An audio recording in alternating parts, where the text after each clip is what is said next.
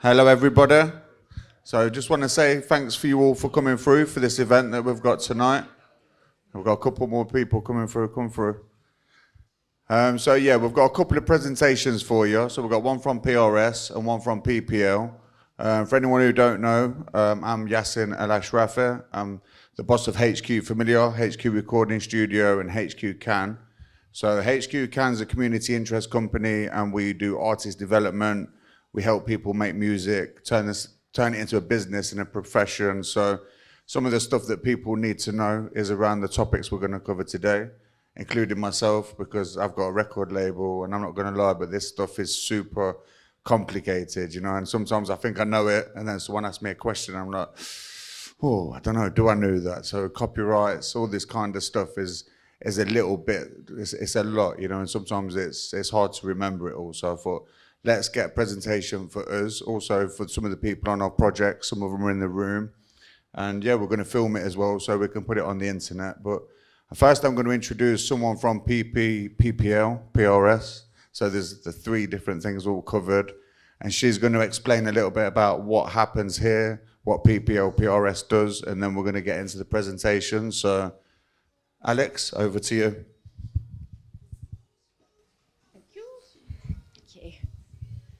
Hi, so my name's Alex. I'm the PR and Communications Manager here at PPL PRS. So we've been here in Leicester for 5 years. And for those of you who don't know, we're a joint venture that was formed by PPL and PRS for Music to manage all the licensing for businesses who play music. So anything from hairdressers, shops, hospitality, all the way up to huge concerts, festivals, Glastonbury's, that type of thing. They all need a music license. And what we do is we license those venues and we are completely not for profit. So we take our operating costs off and after those costs are taken off, the money goes back to PPL and PRS for Music as royalties and then it gets paid out to musicians. So what that means for you guys is that if you are a member of PPL or PRS, the money that we bring in from license fees, from licensing a pub down the road who are playing live music or background music or a jukebox, or somebody who's got sport on their TVs in a pub, with the money that they pay us for a license fee, it eventually comes back to you artists if you're registered. So that's basically what we do here. Like I said, we've been here for 5 years. We've got a huge amount of musicians who work for us. So they're all really passionate about what they do. So that's why we work with Yasin and HQ. So we've got a partnership with Yasin as well. And we help with a couple of the guys to allow them studio time. And we also offer some flexible working for some of the musicians who work with Yasin so that they can continue to make music, but also earn a really good wage. So that's kind of what we do. So just a little bit of housekeeping as well while you're all here. So there's no fire alarms planned at all. So if you do hear a fire alarm, it means there's a fire. So the nearest fire escape is round that corner. If you just go through the door, down the stairs and out round to the front of the building. And also the toilets are just round there. So if you need them, just pop round there. And pretty much that's it. And have a great time. Their bar is there. Go and help yourselves. There's food that will be available afterwards as well. And then obviously we've got a performance from Harry and Matt at the end as well. Thank you.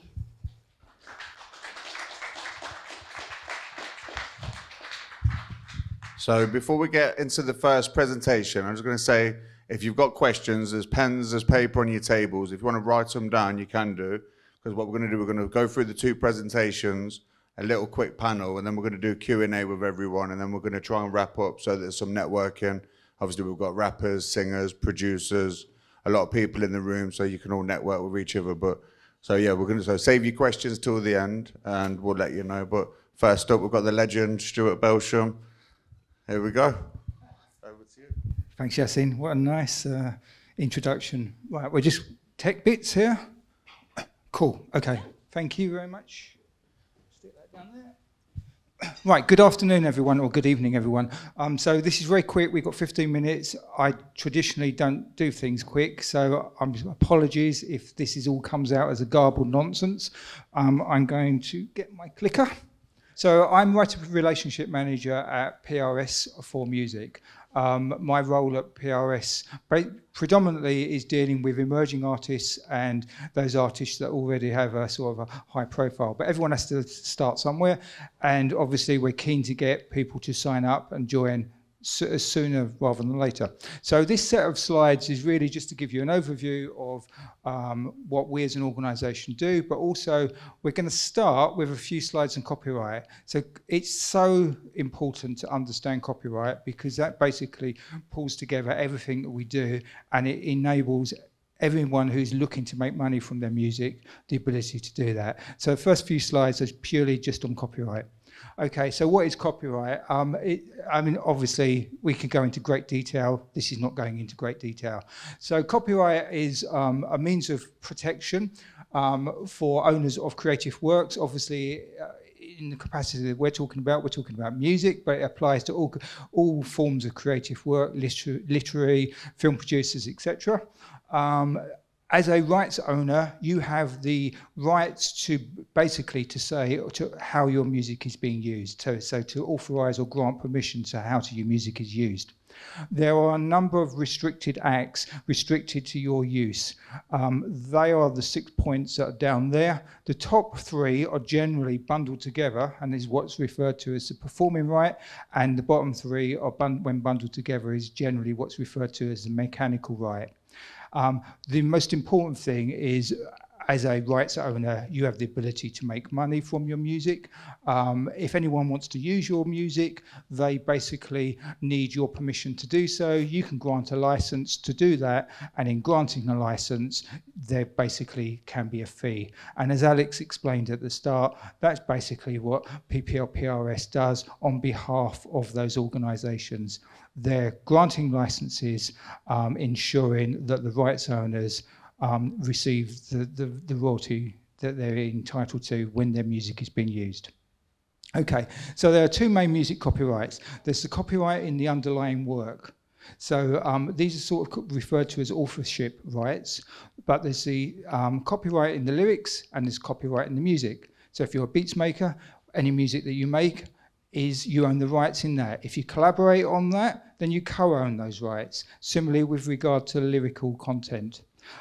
Then there is the rights in the actual sound, in the sound recording.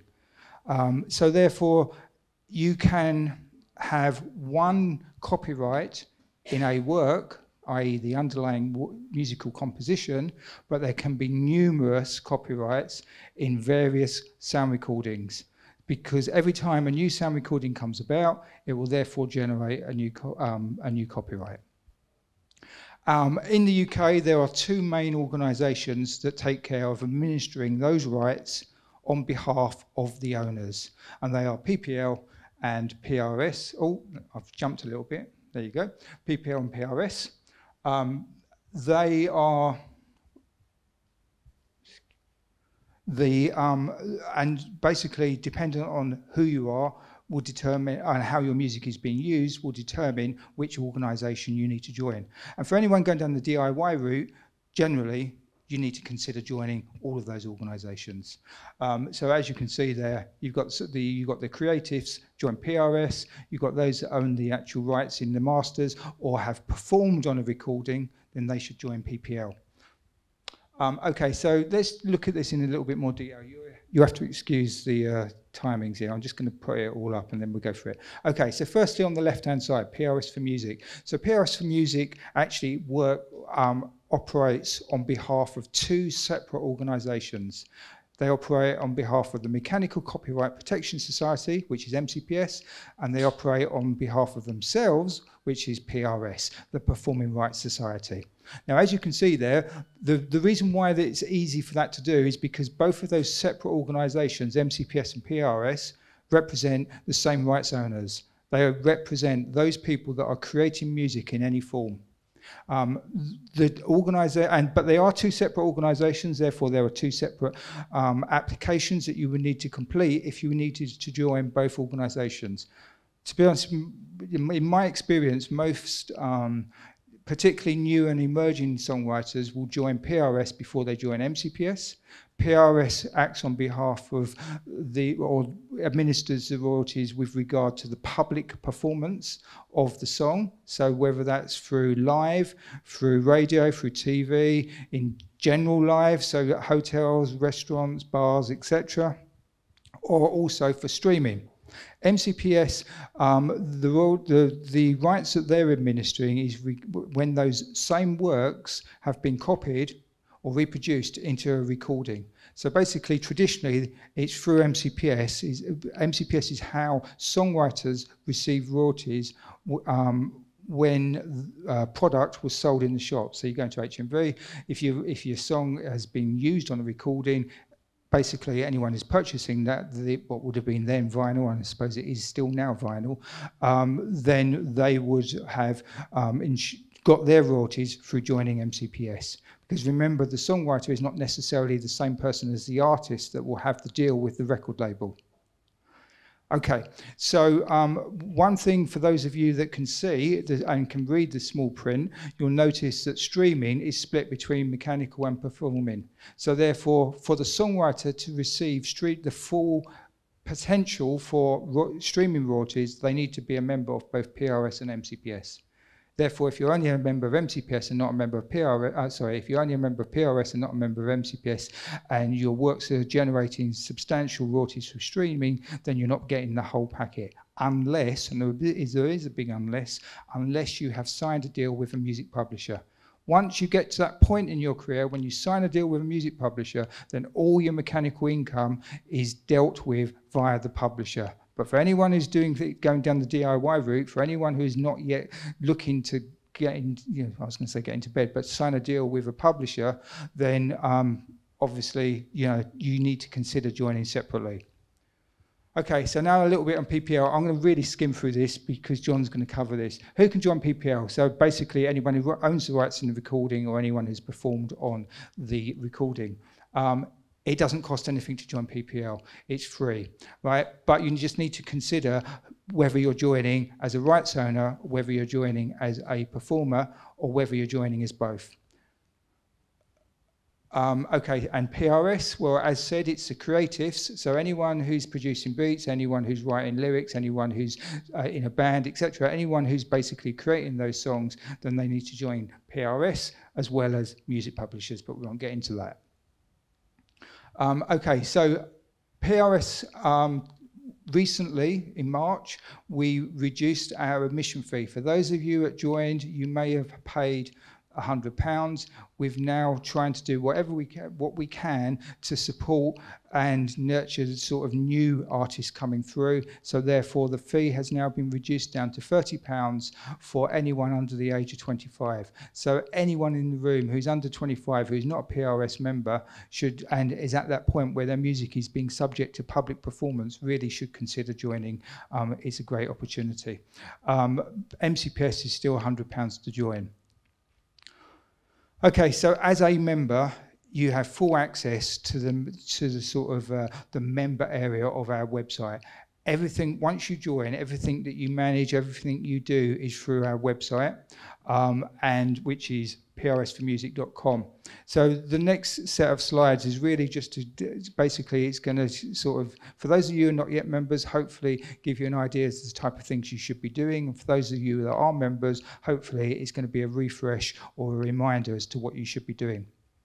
So firstly, as a member, there are a variety of different sort of services that are available. We're just going to touch on a few of them. The first one is probably the most important thing, registering your works with us. So once you've joined, you don't need to upload your music with us. What you do need to do is register your song titles with us. And the process of doing that is via your online account. You simply go onto the homepage, which here's an example of, and you would select the Register or Amend Works button. Now, if you have signed a deal with a publisher, then the publisher will generally take full responsibility for maintaining this side of things. But if you're not with a publisher, then you will need to do this yourself or through whoever does it for you. Once clicking onto that, you'll get onto a 5-page, basically section of registration. I'm just going to go through the first two. So basically the first page, this is half of it, but this is the important bit. There is only one mandatory field, song title. So you just tell us what your song title is, and then you can move on to the next stage. I would always advise that you tell us what the duration is as well, but for most of you, but we do get a lot of questions from people that are stuck at this point. Because there are a lot of boxes, those questions are, what do I put in this box or what do I put in that box? Well, you don't need to worry too much about it. You just need to ensure that you give us the song title and you give us the duration. I suppose the only point I would say is if your song could, if the title of your song could be written in any other way, then provide us with an alternative title. The way that all of the business works is that we receive a lot of reporting in for all the businesses that are using music. So all the streaming platforms tell us what's being streamed. The radio stations tell us what the playlists are, what music is being played, etc. But where the challenges lie is identifying that information that we've received from the users and comparing it to the song registrations. So therefore, if it's potential, if you're possibly a song could be written in a different way, give us an alternative title. So for example, mate. If you write mate with an 8, whatever it is, then also write it, I was going to say properly, but write it in the way that an old person would write it, like me. Okay, so that's basically registering your work. Then you come on to share information. This is the bit that you really need to make sure that you've spoken. If you've collaborated on the creation of a work, then you need to ensure that between you've agreed what the share splits are going to be. And when you're registering your contribution. So if you're in if you collaborated, say you're the lyricist and you've collaborated with a producer and you've agreed a 50-50 split, then when you register, you're registering your 50%, and then the producer will have to then register their 50%. What I would also say is, I mentioned that most newer artists will join PRS before MCPS. You'll notice from these two boxes, there's a box there, performing share, and a box mechanical. It doesn't say PRS share or MCPS share. It's simply asking what the percentages are for performing and mechanical. So regardless of whether you are an MCPS member, you should always enter the share in the mechanical box. So therefore, if you've agreed a 50 split with your co-writer, you will put 50% in the performing and 50% in the mechanical. If you don't do this, then we will potentially not be able to ensure that you receive royalties for streaming. So it's crucial that you do that. The other thing to state on this is if you've collaborated, it is feasible for one person on behalf of all of the people that have co-written the work to register on their behalf. You'll notice that there's an add writer box, so you could add the other people. That's fine if you do that, but every party has to confirm or authorize their own share. So everyone will need to at least get in and just move through those 5 stages and hit the send button on the 5th stage to say that they're in agreement with what their co-writers have registered on their behalf. Again, if this is not done, then it will impact on our ability to ensure you get paid for your streaming royalties. Okay, keeping your account up to date, obviously important. This is personal details. It's basically bank account, address, phone contact details, etc., email. If that changes, go in here and inform us of it. But there is also in here the ability to inform us of pseudonyms or other names that you write under. If you click on the pseudonym box, it will bring up this slide. Firstly, it will tell you the different names that are registered on your account that relate to you, but it also enable you to add a pseudonym by clicking on the blue button. Again, this impacts on our ability to identify your work, so it's important you do that if you write or are known under another name. Okay, so let's assume that that's all up and running.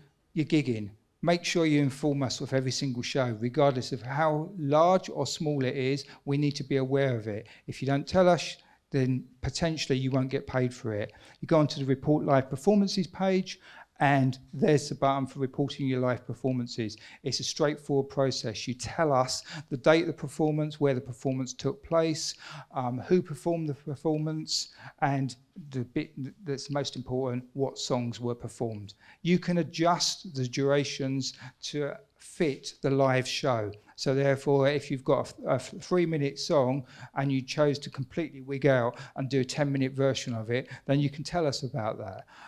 But you need to adapt it and change it in this part of the thing.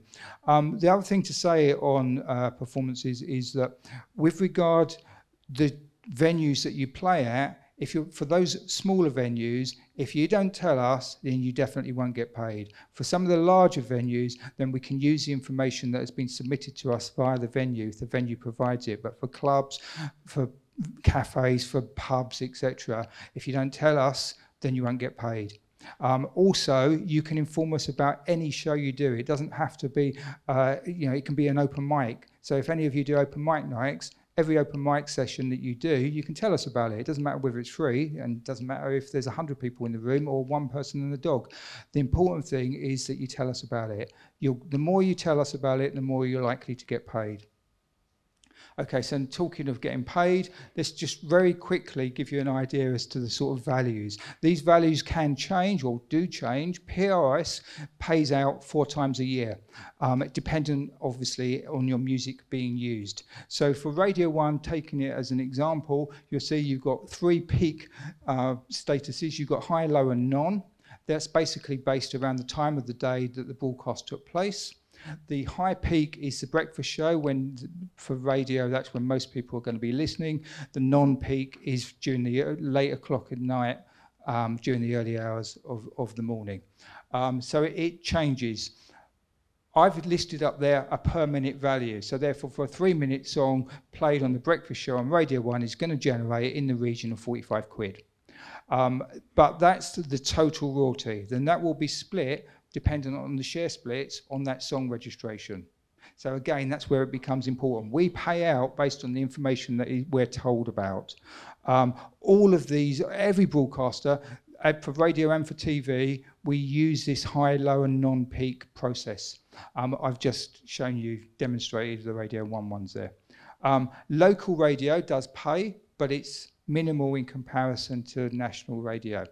Okay, and for TV, the values go up because there's going to be more people watching, and the peak periods differ. So therefore, the high peak for TV is not the breakfast show, it's from 6 o'clock to 11 o'clock in the evening. Okay, live. So I mentioned earlier about the small shows. The value for playing one of those small shows is approximately £10 a show. Again, that is split dependent on the set list that we receive. So if we only receive one set list, let's say that you played in in a cafe, and there was 3 acts that played, and only one of those acts is a member, or only maybe all 3 are members, but only one of them supplies us with a set list, then we will allocate that money totally to the person who provides us with the information. So it's important, basically tell us you're playing those small shows and there's a potential for you receiving that money. There is one thing to note about the small shows is that you only have 12 months to inform us.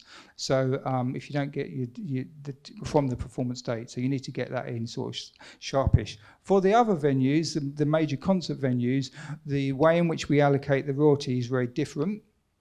It's based on the box office take-ins. So therefore, that's obviously dependent on the price of the ticket and how many people actually purchase a ticket.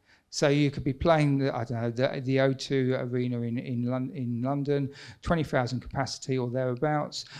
You charge £100 a show, but only one person pays it. Then therefore, you've only got, or we only get 4.2% of that 100%. Or £100. So therefore, it's important that it varies. It's dependent on how successful the show is and what the ticket prices are. We received the 4.2%, and then that is then further allocated amongst the songs that the headline played and the songs that all the support acts played. So again, what's crucial for us though is to get that data in so that we know how to allocate that money that we receive. Okay, so receiving payment, you'll get a royalty statement. Our royalty statements are all online. You can analyse them, you can view them, you can download them. If you download them, you can put them into CSV, you can play around with them, etc.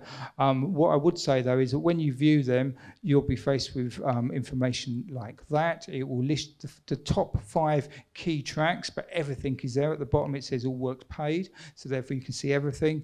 And top right, I've ringed, is an analytics tool. If you click on there, you can further sort of drill into the information.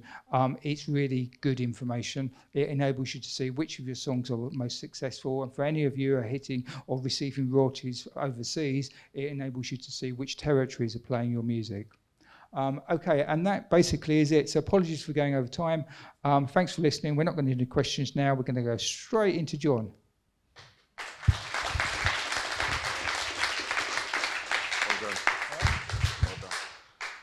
So quickly, I just want to say as well, PRS, they are really good as well, so you can ring them up and they'll talk you through stuff. So you'll see that we advertised that we had Mel coming from PPL. Unfortunately, she's not very well, so we've got John who's going to cover for her. He works here and he's worked there, so he's got a wealth of knowledge still. So thanks for stepping in, John. So yeah, thanks again, Stuart, and over to you, John.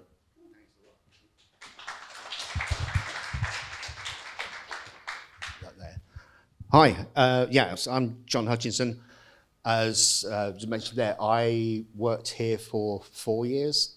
I was a licensing business partner, and 6 months ago I moved across to PPL, and now I'm the Senior Licensing Business Development Executive, which is way too big a title for a young lad.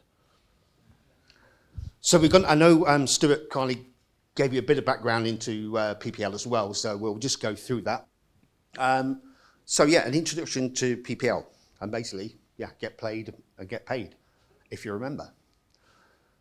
Going to look at what we actually do, the difference between us and PRS, which you've already sort of touched on, the market, who we license, international collections, which is increasingly important, revenues and distributions, and managing your data, as Stuart touched on with PRS. It's slightly different with PPL.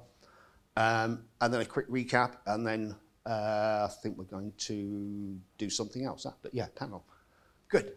It's all under control. So we were established, what's that, 76, 97 years, 99 years ago. Am I right? No, 89, thank you. Yeah, so we were there to help ensure those who invest their time and talent and money and everything should get paid for their work. We have about 130,000 performers as members, which is pretty impressive. We license the recorded music.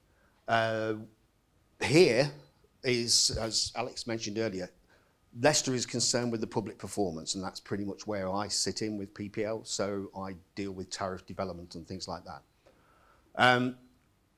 The fees then, same as PRS, they're collected. The administration costs are taken out, and then the rest is distributed to members. We're a not-for-profit company, same as all three. We've got a network of about 100, and it's increasing all the time, of international agreements. So you can collect your money pretty much wherever in the world your track's played, which is increasingly important. Yeah, and then 2021, £252 million we collected on behalf of members, which is pretty good. So anyone who's performed on recorded music can join as a member. That's whether you just played trombone as a backing track or whatever. If you just work out the rights in the same way as PRS.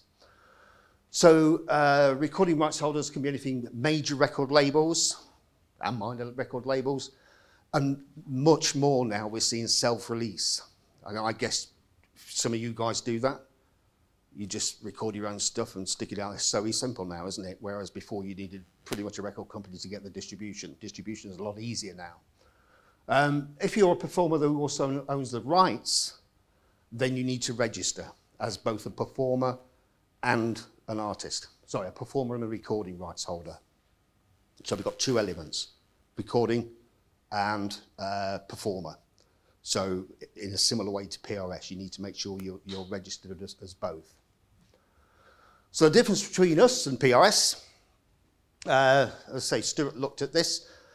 We represent the recording rights holders and performers, so the people that actually play the music, play and record the music, whereas PRS is the people who created the music.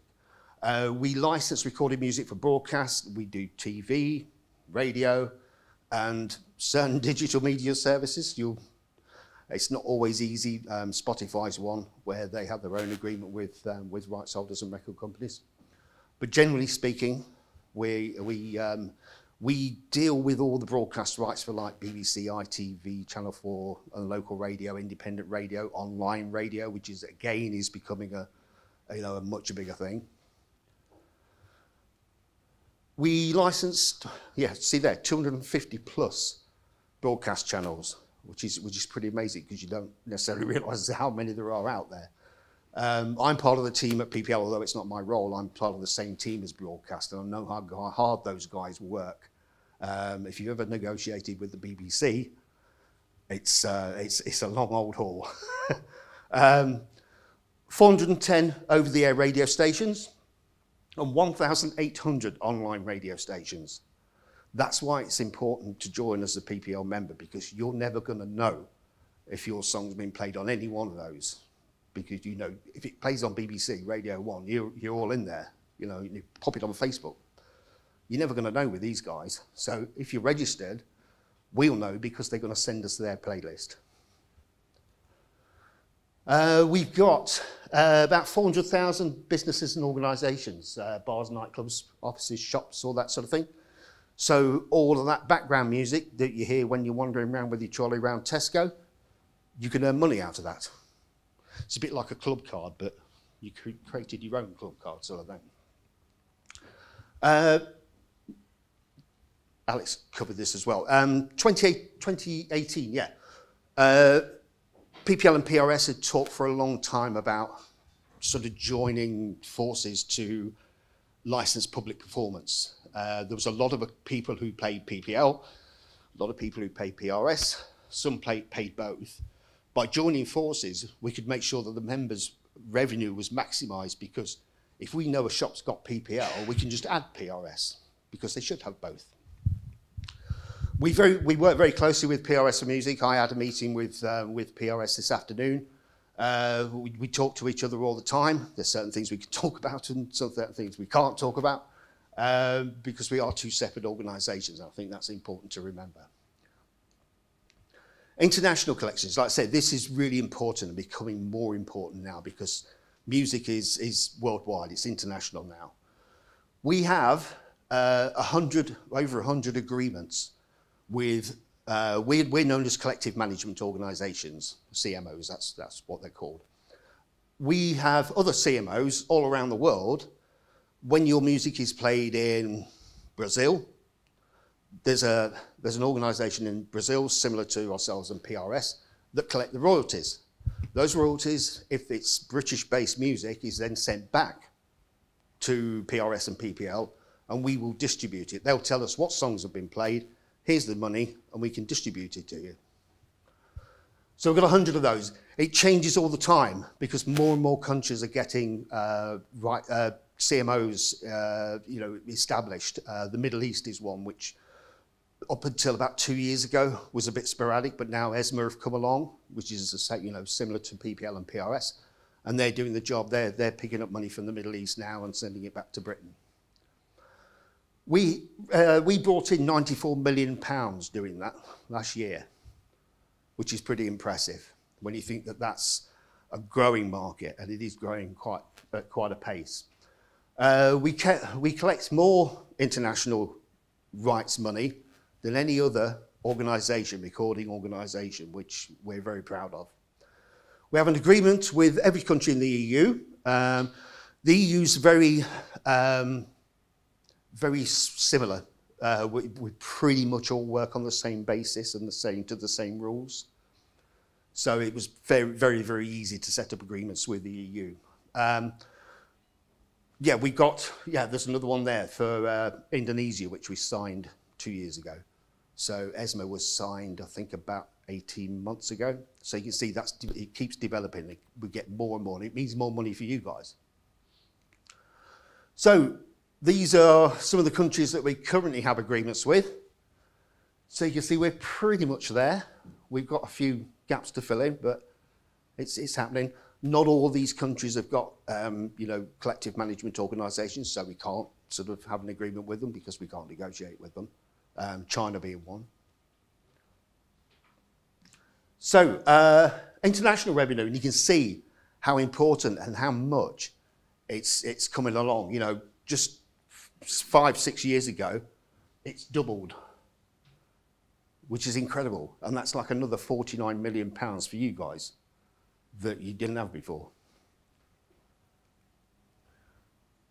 When it comes to where that money comes from, Germany, strangely, is top of the list, bigger than America for British music, which is not something you'd necessarily know. Then, USA, France, Netherlands, all that sort of thing. So you can see it is very Europe and America sort of led, the revenue on internationals. But as music spreads, then, you're going to see more revenue coming in from like ASMA in the Middle East and, all those sort of guys. Revenues and distributions. You can see as I said earlier, it was 252 million in 2021. You can see the effect of the pandemic and how, the recording money went down. I think we possibly suffered a little less than PRS because obviously we don't license live. And live was just knocked on the head, wasn't it, for like 18 months. Whereas radio stations, TV stations were still pouring out music, so we were a little bit protected from that. So where the money comes from, so we're taking £72 million in public performance and dubbing. So that's most of the guys here. Dubbing is when they're copying music from one format to another. So if you start up a streaming, so let's say Music on Hold is a great example. So you want to set up a Music on Hold company and offer it to factories and offices. So you copy a track onto your system so that you can offer it. That's a copy. You need paying for it because that's copying, as Stuart pointed out earlier. It's one of the restricted acts. We've got £86.7 million in broadcast revenue. So that's all the TV, radio, streaming, that sort of thing. And then that £94 million in international revenue. So I think the nice thing is there's a good spread there, and it's a fairly even spread coming in from around the world, from every sector. Distributions. We paid 146,000 performers in 2021. PRS mentioned they make 2 payments a year, we make 4. You don't get any more money for that. We're not double paying. It's split on a specific recording in a similar way to PRS. You can split it, you can be 50-50, you can be 25%. If there's 4, you could be 50% and 5, 10%. How you do it is up to you. So performer allocations, featured and non-featured. Obviously featured, we'd quick mention about the difference from a sort of our point of view about the difference between featured music and non-featured music. Non-featured music is music that's not essential for the event or the business. So if you go into a shop, you go into Tesco's, other shops are available, and they've got recorded music playing, then that's non-featured. Because if you turn the music off, you can still shop. If you run a DJ, if you run a nightclub, and you turn the music off, I think you wouldn't have much of a nightclub. So that's featured. The nightclub, the music is a feature of that premises. That's the difference that we talk about. So how do you manage your data? We've got a similar sort of online system. So my PPL is your sort of portal. You'll have your own portal. You'll have your own password. It's password secure. So you can then go in, you can search the repertoire, you can view what payments you've made. You can register repertoire. My advice would be, and I think Stuart would also agree, register your works, all of them. And the reason I'm saying that is A, it means that you get paid for them. When you sign up with PPL or PRS, you are handing over basically your licensing, your rights to public performance to PPL and PRS, and that's what they're going to sort of enforce on your behalf. So when you get when you register a recording, it's much easier for us to track that track has been played there, because we're getting lists from TV, radio, we're getting lists from jukebox suppliers. So all the jukebox suppliers we license directly, they give us their playlist. So if your song's played in a pub, we're probably going to know about it. So if you've registered that song, it's much easier for us to pick up. We will pick it up anyway, because you've handed over or licensed all the rights to public performance to us. So if Harry Giorgio has a song on there and he's not registered it, we know that Harry Giorgio is a member. We control the copyright on all of his songs for public performance, so we can sort of pick it up. But it makes it a little difficult. And for the guys here at Leicester, they are often asked, an art gallery would be a great example. So your music's going to play on a loop in an art gallery as sung back into, you know, a particular exhibition. Not great for the staff who are just going to listen to this thing on a loop and go crazy. But what it means is, if you're the guy who runs the exhibition is probably going to phone into here and say, is this song repertoire? And our guys will do a repertoire check, and if you've not registered it, it's not going to come up. And then we have to go probably back to you and say, is this song? So you're going to get delayed payments. You've got to just register everything, all of it. So, yeah, you can view your payments, statements, contact details. You can update your bank. If you change your bank, you can update your bank details. New recordings, releases, manage your repertoire, and make claims on your existing repertoire.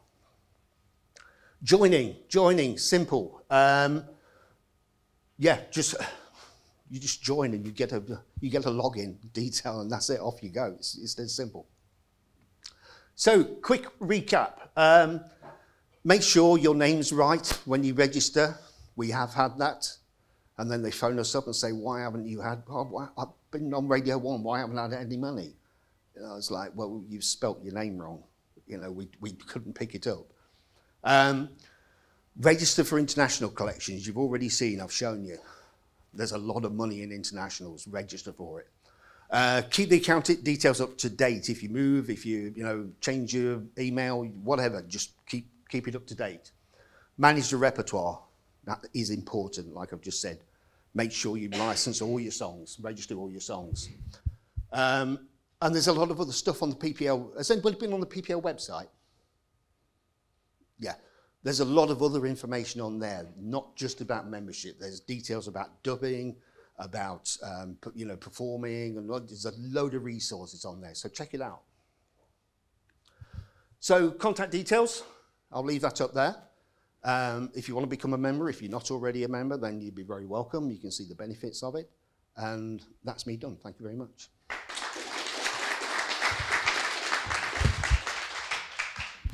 Thanks, John. You can stay up here. So now we're going to do the quick panel. We're going to be really quick. So if I can get Harry Giorgio and Manis Caller up as well, I'll get a seat for you all. And Stuart back.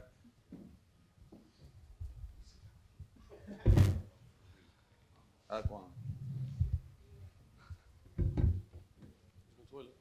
Yeah.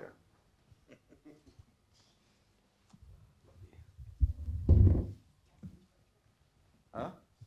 I'm all right, thank you. Can you just change that back to the main slide for me?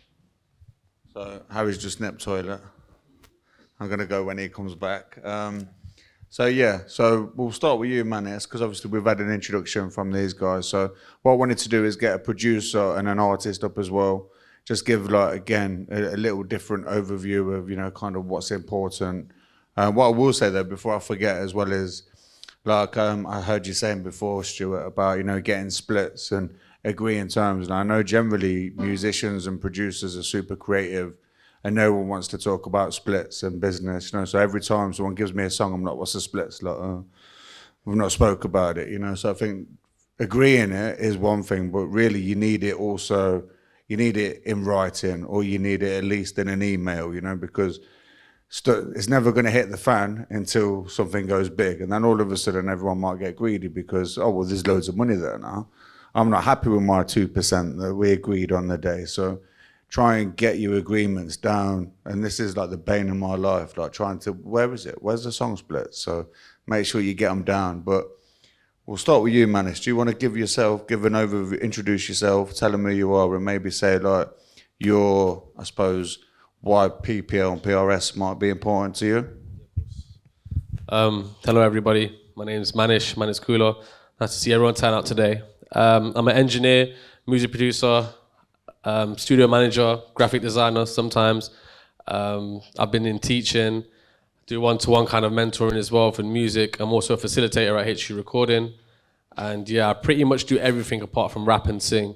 So very heavily musically influenced and based. To do with PPL and PRS, I mean, like, PRS never really came to an importance in my life. I signed up for it a long time ago, but then I started to realize I was getting bigger clients, working with bigger people, earning obviously more money and closing more deals. So the importance is going back to obviously understanding the publishing rights and the mastering rights to your song. Because a lot of people seem to understand that, you know, the song itself, the actual physical format of the song, what you upload to the distributor is one thing, but the elements within the song, for example, I make a song with Harry in the studio today. I made the beat, he made the lyrics, and the importance part is really at the beginning is to squash out who owns what as well and the percentages, because later down the line, when working with people who are not, let's say, who don't have PRS, maybe later down the line it might bite them back, or they might come up and say, oh, well, I didn't agree to that 20% because I did this, this and that, and you did this. So it is really important kind of squashing that stuff out at the beginning, because obviously you can take a very big dollar on creativity. So, you know, Vanadium here, he's a fellow producer of mine that's in the city, has his own studio. So when making a song with someone, obviously you understand that you made the beat, you supply the time, you supply the mix, you supply the master.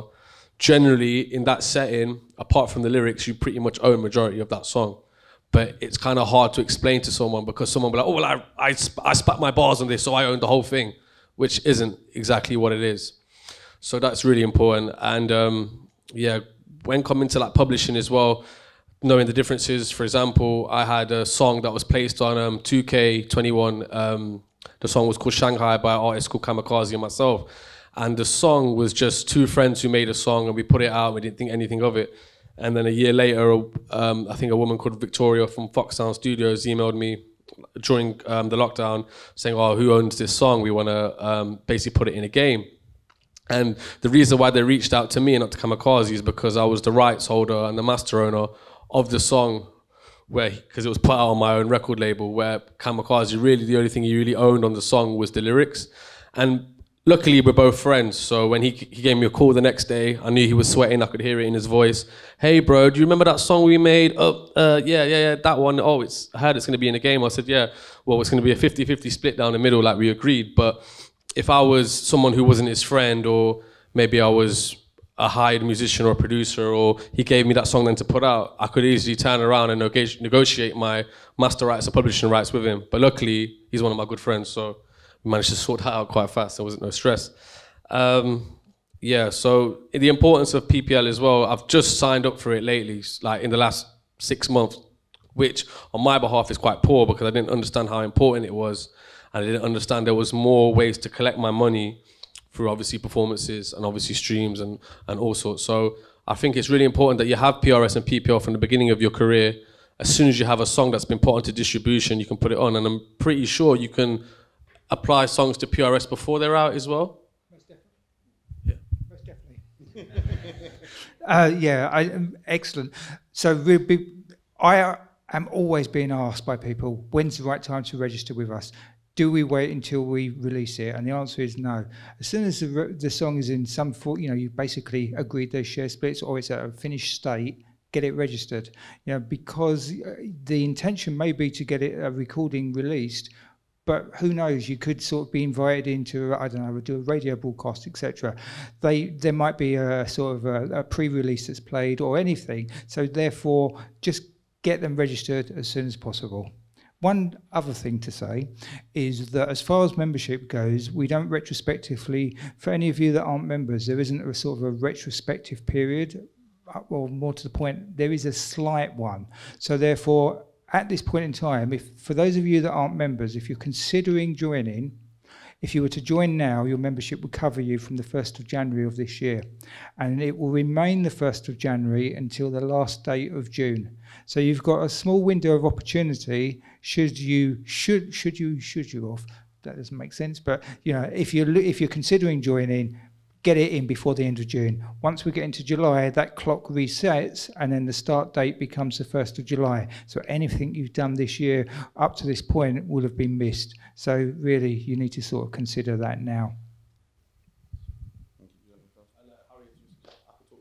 Okay, cool. So yeah, that's Manis Cooler, producer at HQ. Quickly as well, he's talking about masters and publishing and stuff like that. So I don't know if everyone knows, but basically the master rights is who owns the recording. So a lot of the time people talk, there's a lot of talk about who owns the master. A lot of the time it's who pays for it. So if you want to own your master, you need to be paying for your recordings, making sure you own it. If you put it out for a label, you might be licensing them the master. And with publishing, it's really important to have everything ready to go as well, because if someone contacts you today and they're like, yeah, we want to put this in a game, they want to know within maybe that same day or the next day who owns it, who's the rights, who the split's going to.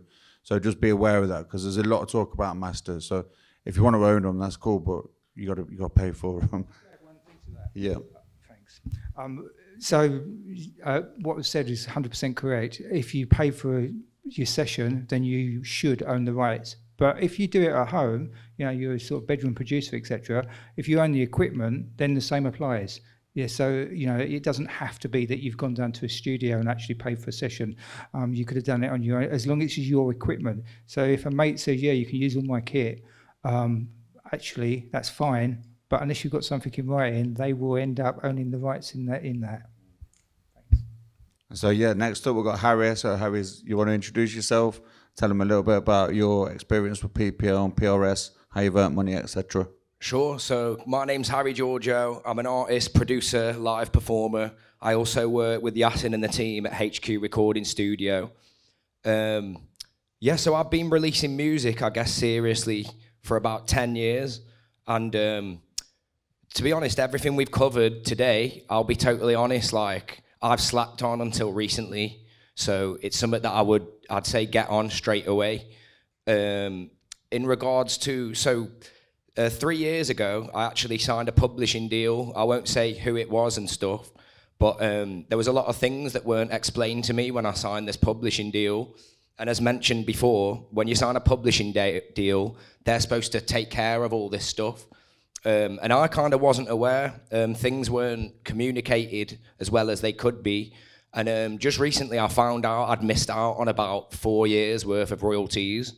So in the last 3 or 4 years, I've played the O2 Academy. I've been doing a bunch of shows in London.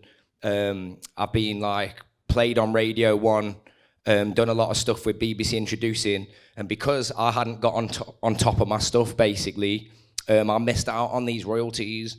So advice for you guys would be get on this stuff straight away. You don't even need to have recorded a song yet. If you write songs, if you're under 25, you can literally just sign up for 30 quid. And as soon as you've written the song, just register it, just register stuff, stay on top of it, and the money will find its way back to you. So, yeah, I think that's a good point. You know, and again, like I say, we're a small label, we're a small, you know, we're kind of emerging. You know, so a lot of people at the top, they've got people who do all this stuff for them, but you know, it's easy to think, oh, I've got a publisher, it's all sorted now. But, you know, even if you have, you still got to check this stuff is being done, you know, so... Yeah, you got to stay on top of stuff, you know, like making sure you're educated and just be able to log into PRS or PPL and just check that things are being done properly. And on a better note, I have just re-signed with a new publisher and things are looking good, but as I say, yeah... Okay, so I've got 1 or 2 questions, then I'm going to come out, and if you guys have got questions, we're going to give you guys a chance to ask a few questions, and we're going to do some networking. So I think my first question will be maybe for all of you, because I was on the radio today talking about AI in music, and this is the big thing at the minute, and obviously royalties and copyrights, and also I suppose the potential of Web3 and blockchain. Like, do you guys think, if we start from John and work down, do you think that this might have like an impact on royalties and copyrights and that kind of stuff? And yeah, do you think it's going to change the way things are working? Yes is a quick answer. It isn't really legally settled yet, because who owns the copyright to a song that an AI programmer has produced? Is it the programmer? Is it the person who owns the program?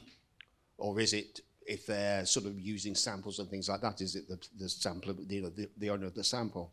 The main sort of crux is who owns that recording. So you may use AI and produce a very clever recording that goes and sells a lot. Right now, we don't really know whether you're going to own the rights to that because you created it using the program, but the guy at the program is going to say, well, hang on, this is my program. You've just used it, same as you use a keyboard. So I want that money. So I think, watch this space and see how it pans out. But yeah, it's going to change things, definitely. And I ain't really got much more to add to that. I mean, that really sort of articulated it. I mean, there's a lot of discussion about it as far as copyright goes, as far as who's actually created it. There has to be someone behind it. I suppose the other party, ultimately, with any new technology, there's going to be people saying, well, we own it, or they own it, or because it's about money. I suppose the other party that John didn't mention is also the employers, the businesses, because the businesses will also, rightly so, have a right to say, well, actually, we own it because we employed so-and-so to do that piece of work. So it is a case of watching this space. There is a lot of discussion about it. Who knows what's around the corner, though?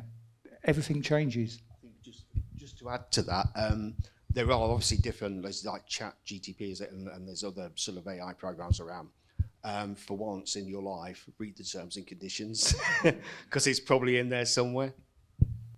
So just on a different spin then, Harry, like, as an artist, obviously so far you write all your own songs. Sometimes you write, obviously co-write with Matt and stuff like that.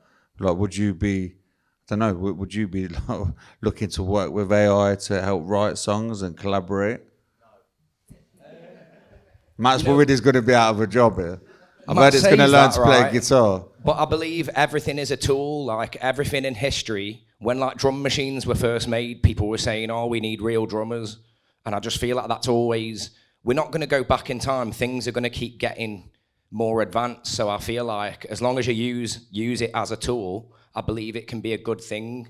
And it may even create more value for things that have been done by humans, if that makes sense. So I believe use it as a tool. Like, if there's any rappers in here, how many of you have used like the rhyming dictionary before? I thought no one then. I was going to say just me then. But you know what I mean? They're just tools at the end of the day. And I've seen now you can even get it to like write your artist bio and stuff like that. And some people hate doing stuff like that. So I believe use it as a tool, as I say. Yeah, going back to what Harry says, use it as a tool. So when that first Lenser app came out a couple of months back and we had like different renditions and pictures, I had a few graphic designers messaging me saying, oh, I'm really against this because it's losing out on my job and it's taking kind of what I do away from, I can get 200 pictures of myself as a cartoon for 10 quid, where my graphic designer can give me one for 80 quid. So I can understand how it can affect a market as well. But I also spoke to that graphic designer. I said, why don't you work with it? Why don't you implement designs like this into your work? So instead of working against AI or being really against it, like Harry said, work with it. I mean, it would be really helpful if all of my vocalists weren't available for a session and I needed an 8-bar hook song. I could just put it into AI and put it on my song. I don't see anything against it, but I do disagree with the whole point of human feel and touch, because end of the day, you might want things in a specific way in your music where, a robot's doing it for you or, AI's doing it for you, and it's not really having that same feel that you'd get. But I'm not going to lie, some of these AI covers are pretty hard, I'm not going to lie. Like, has some, but, He had an Eminem verse. Oh, he had an Eminem, David Guetta had an Eminem verse. In his DJ set, and it weren't even real. Oh, for real? Yeah, man. So, yeah, I don't know, I'm learning, not totally with it, but I'm not totally against it either. Like going back to ChatGPT and like helping you with like write emails and bios and stuff. There is beneficial ways, but you know, I don't want to lose my job basically. I think that's it. No one wants to lose a job, and everyone wants to earn money, which is why it's important to know about the different ways you can get it. Like how did it feel first time? I suppose you got a PRS payment day, and you've actually got something in there, no matter how big or how small. Was that? I spent it straight away. Felt like a bit of a rock star when it came in. Probably the biggest PRS payment I probably received was when I did the Pepsi Max advert, and I didn't really understand that. I got basically, when a publisher hits you up, so Harry, like he said, he was with the publisher, and obviously he let them go and signed up to obviously a new publisher, right? So I'm represented by a publisher as well, which obviously it is very useful. They collect your like royalties and stuff for you. But going back to that is knowing basically that when they do buy your music, they will buy it for two rights. They'll buy the master rights from you, and they'll buy the publishing rights from you as well. So in a sense that you kind of lose your art in a sense because you're licensing it away and giving it to someone else. So you don't have that total control that you thought you once had. But it's the way of business and music. So. Okay, cool. And Harry, so you know, like you say, you've been performing. You know you've lost out on certain things. So do you think like going forward, is it like a big thing for you to be making sure that your things are being logged correctly and maybe checking with venues and stuff like that about PRS and? Sure, 100%. I think the longer you leave it, the more of a task it becomes, if that makes sense. So even if you haven't done one gig yet, but you're playing open mics, you can literally log those gigs and you will get paid for them even if the song isn't recorded. So as long as you stay on top of what you're doing, after every gig, you can just log it. As soon as you've written a song, just log it, just stay on top of it, and it's a much smaller job. So, yeah. Okay, cool. So we're going to have one more question. Managed to got a question for you too, and then I'm going to come out. Yeah, just going back to live performances and gigs, because I know we got some few DJs in here that are producers. So if I'm DJing at a gig that is PPL PRS licensed, and I'm playing my own song, but I'm not performing it, can I still claim on that? Yeah? So if I was just to play the master out into the PA, so I'm playing my master recording out, do I then claim back on that song? Is that how it works? Okay, cool. I mean, the thing is, it's a live performance what you're doing. You know, you're using technology to produce, but ultimately you're playing a live show. So it comes back to that whole thing about telling us about it, because we're only as good as the information that we receive. So, getting everything registered on both databases and then telling us of the usages, for some, it's not necessary. For broad radio, for example, it shouldn't be necessary because we get that data in. But for live, it's very different. Yeah, please. I think one thing, the difference, obviously, I've mentioned before, is that we don't license live music, live performances. In that case, it would not be a live performance because you're using recorded music. So you would still be able to sort of collect royalties on that performance because it's not live. So does that mean the DJs have to submit their sets? If they are the creators of the music, the recorders of the music, yes. I have Thank you. So if you're a DJ, again, and you play 5 tracks of your own music and then 10 tracks of other people's music, do you only get paid for those 5 tracks? Or do you get paid for the performance from PRS, for instance, and then each of those 5 tracks from PPL? It's different. Distribution is one thing we're asked about a lot. And it's immensely complicated. It's full of legal stuff and everything else because we have to comply with both EU regulations and the Copyright and Patent Act. Just to give you an example of how complex it is, both because we have to be open about what we do, both the distribution rules for PRS and PPL are both on our respective websites. If you want to read PRS's, it's 168 pages long, and ours is 182 pages long. So if you fancy some bedtime reading, then you can just end up. Obviously, it's difficult in that situation where you've got a performance where you can, you're using recorded music because there is no live element, so you won't be reporting to PRS as a live performance. The difficulty from sort of our point of view is that we don't distribute necessarily based on a performance, unlike PRS where you've got that live element. You can play in a pub, you've got a set list, everything else. It's a little more difficult for us because we deal with just the recording. So it would be in sort of general distribution. Okay, so if I'm DJing, then I'm not going to be... Can I just sort of give you the PRS side of things? So when you're doing a live show, if you're DJing and it's, you know, you're doing a live performance, then you can claim for that as a live show. You know, if it's under your name, you know, you're the artist that's performing, and then when you provide us with the set list, you can provide. So we call it, you know, it's not just for a sort of a traditional bands plugging their guitars in. You know, if you're up there doing a DJ performing a live show, then there is a PRS royalty that you're entitled to, but we need that set list. When you submit that set list, back to your example, if you say you've got 5 of your songs and 15 are others, then we would ask for you to provide us with the full 20 songs and not just your own. So therefore that will ensure whatever royalty is generated from the tickets that are sold for your gig, we can then allocate it out among all of the songwriters. So if you include one of my songs, God forbid, then I'd get some money for it. I think also, just to quickly add to that, there is a method, although we don't have that method of uploading a sort of set list. Like I say, we don't license live, so we don't have that. There is an email address where you can send us an email with the tracks that you've played, where they were played, everything else, and we can take that into account when we do distribution. So there is a sort of method of doing it, but it's a bit old school.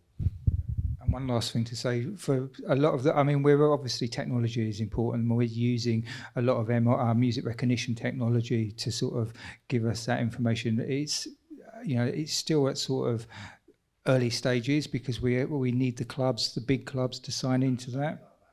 No, but those that do, then therefore that's obviously going to aid, and hopefully going forward we'll have that in live as well. So, and just on from that, you know, like say like if Zach's DJing and he plays 3 tracks of his own, and the next set he plays 20 tracks, does the royalty fluctuate depending on how many of your own songs?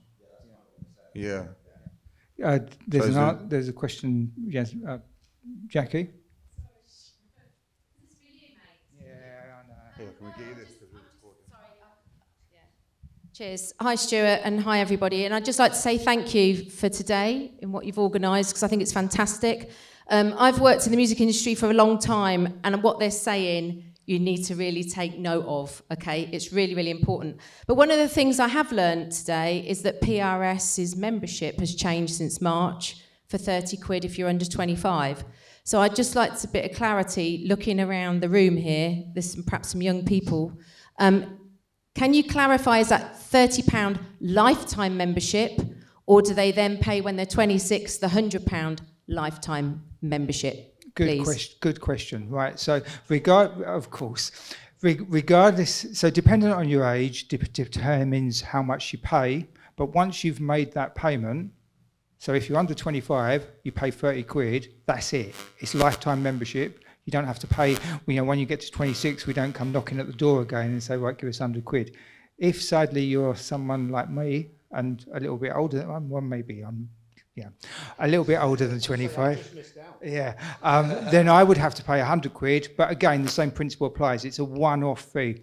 All of them. And one last thing to add on it: the admission fees at PRS is to offset the administration it takes to process the applications. You know, we try to operate as best as possible on a not-for-profit basis, but there are costs. So rather than those costs be spread amongst our members, that's why anyone looking to join has to have that initial payment.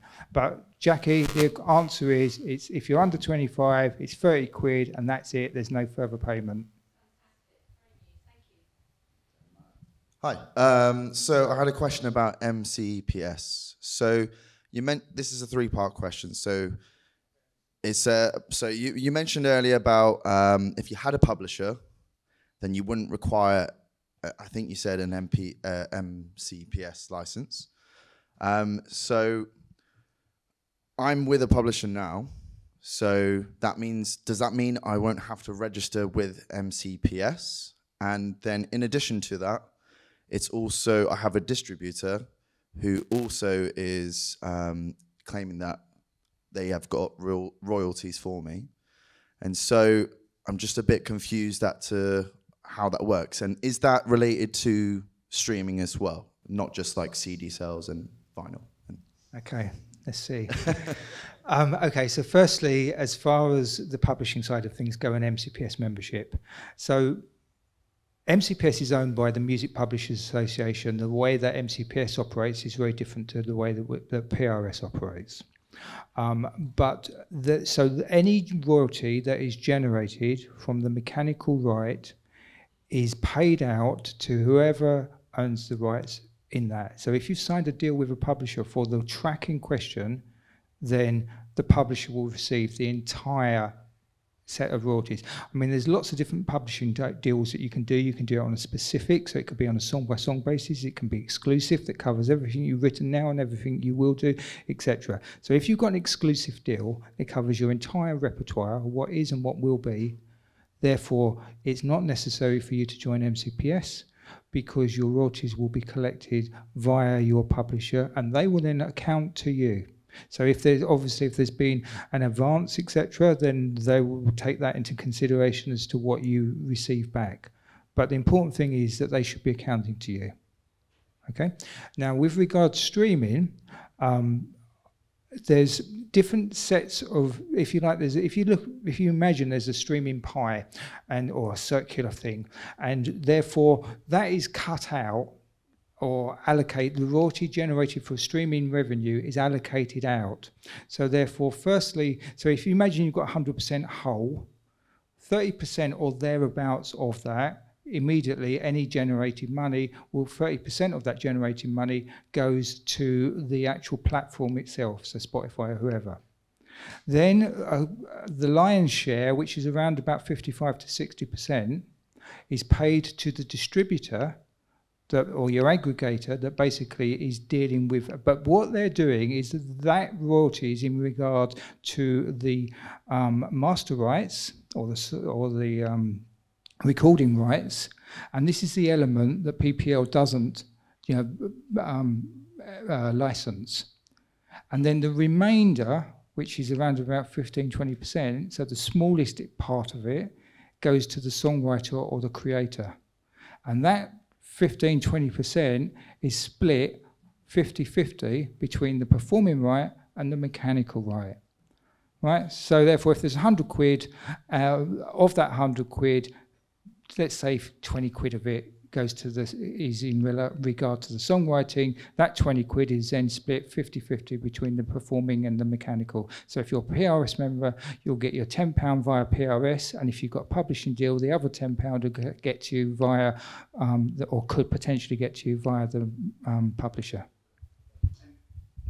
How would that go through? That would come through the publisher, and is that the neighbouring rights? So neighbouring rights is when there isn't an authorship sort of element to it. So that basically relates to the rights that PPL are administering.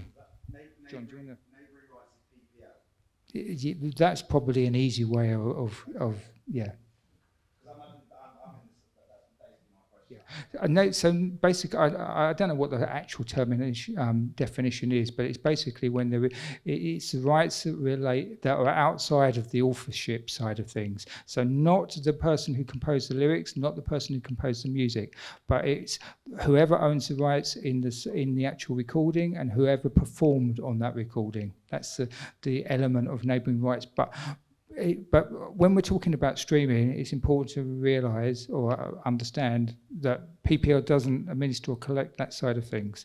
So when there's a radio broadcast, that radio broadcast is going to be of a recording, and therefore that's when PPL will pay, and that's when PRS will also pay. Yeah, I mean, it's a little bit more than that, but yeah, that's a good way of sort of similar, yeah. I mean, the only important thing, and this is where there's a lot of sort of debate, is that the performer actually isn't getting a cut of that. let's say you have a publisher who is giving you royalties and you decide, I don't know this publisher, would you then go and the royalties that you were getting from your publisher would come from MCPS? Is that, or am I confused? No, that's fine. So, I mean, the royalties, what you're getting from your publisher is not necessarily, yeah, but they will give you mechanicals. So therefore, therefore, any of your streaming income on the mechanical side will be coming via your publisher. If your tracks have been licensed out to, to a label, I don't know, whoever you want to pick on, Domino, Mute, etc., then therefore the label has to pay MCPS for the right to use the works that are under the control of the publisher. So your tracks, yeah. So therefore the label pays for an element of that as well. So therefore, if you get out of your deal with a publisher, then you need to therefore consider how are you going to get the income that you were getting via your publishing deal. Personally, what I would say is just give us a bell. We'll have a chat about it. My question's on sampling and how should we approach sampling carefully of famous tracks, and then also on the royalty side as well, how would we literally approach it from scratch? Yeah, as my voice is going.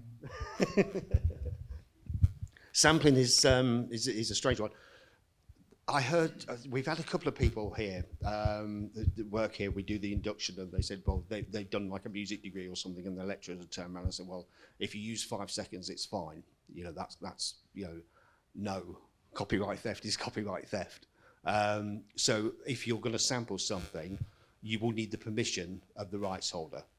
So it's not something that PPL or PRS will actually deal with from a permission point of view. If you want to use it in a track that you're producing, you will need the permission of that rights holder.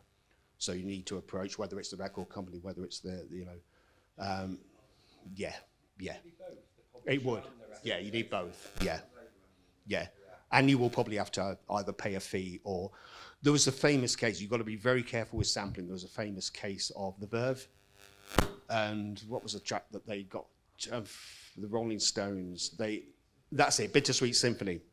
What happened was... well, the version that the Rolling Stones took to court, Keith Richards and whatever, they agreed that they could use a sample on the track, at the start of the track. And of course they used it all the way through the song, and it was a huge hit and earned millions of pounds and all this sort of thing. The problem was that the Rolling Stones sort of came along and said, well, hang on, you paid and we agreed that you would only use it on that first part of the track. So all the royalties that you're earning from this are now ours because you've not kept to your agreement. And he went to court. It didn't get to a decision in court because the Verve realised that the Rolling Stones have got it sewn up. And consequently, they never earned a bean out of that song. It was a huge hit, and they never earned a penny out of it. I think it was about 2 years ago, the Rolling Stones actually gave them the rights back. So now the Verve are earning money out of it. But that's why you've got to be really careful with sampling. Just to add to that, two things really. I suppose it should be fair on the Stones. They probably didn't even know what's going on. They've got business that do that, and the business will follow the money, and that's basically what happens here. So therefore, as creatives, people will collaborate and such like, and therefore, maybe Richards and Jagger, etc., will be up for a bit of collaboration. But they have to remember that they're actually they've got to deal with a publisher. And the publishers will be on it, as will the labels as well. So therefore, bear that in mind because I hear that a lot. People are interacting with others, agreeing to do things, but not appreciating that they've actually signed a publishing deal, and the publisher will come knocking, could potentially go knocking at the door. Also, as far as sampling goes, we have to. I appreciate, that. It happens, people use it as part of the creative journey and such like. But I suppose the tips are don't use any do not go near any major artist, major label, major published sort of act, and to just think about what you would do yourself. If someone's using your music, you want to sort of be some recognition for it. So vice versa, work together rather than just stealing. Oh, that's the wrong word, but using without clearance or without permission, authority of others. It doesn't hurt to ask. Who knows? You might get the artist actually come back and say, yeah, let's actually get into this and do this seriously. So, work together. Okay, we've got 2 quick questions because we're about out of time. I know there's a few people that have got questions as well, so you can potentially ask after while we're networking, or we can get some contact details, but we are on a limited time, so I can't get to everybody. But here's the last 2. Thank you. So I just wanted to know if my co-writers registered the song and it's showing up on my PRS membership portal, does that then mean that I have to go in and register it as well, or is that... Okay, so if someone has registered the song on your behalf, if it will appear on your on my work section, but if you haven't actually participated in that registration, you don't have to go and do the whole registration again, but what you do need to do is authorize it or confirm to us that you're happy with the shares that have been registered on your behalf. And the way that you would do that is identify the song on the database, click amend work, and then just move through those 5 stages to the 5th stage, which is to submit, and hit submit. So 30 seconds piece of work, but it's important that you do it. Yeah, and otherwise is if I've registered a piece of work and the other writer hasn't done that, does that mean that I don't get royalties on? No, you'll still get paid, but they won't. But it can impact correct that they won't, and then you could be in a situation where you're getting paid, they're not, and they don't understand, and then it's all fingers pointing at us. Well, actually, it's about a process, so it's just about understanding how to do it. And then also, sorry, just quickly, I did sign up for Centric, and I've noticed that they've also registered the works on PRS as publisher. So I've got 2 songs, same title, one just registered as me, but one registered as them as the publisher.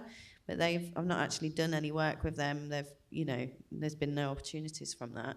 So if I then take myself off Centric, will that then deregister them as a publisher? In answer to the last bit, yes, it will. Okay. If you sign up with Centric or any other sort of admin publisher, one of the benefits of those type of admin deals is that you can get out of them quickly. There's 30-day cut or a month's cut out. So therefore, but you have to notify them. Obviously, the downside is, the pros and cons of everything. If you're using them, then they're in a sense administering, but ultimately what they're doing is the same as what you would be doing if you got a membership. That model is more for those people that are not yet at that point where they've joined PRS Direct. But once you're a PRS member, unless they're getting you sync deals, which is part of their deal, then you've got to question why do I want to be paying them 20%? Yeah. And that's not aimed at Centric, it's aimed at any of those. Yeah. Okay, thank you very much.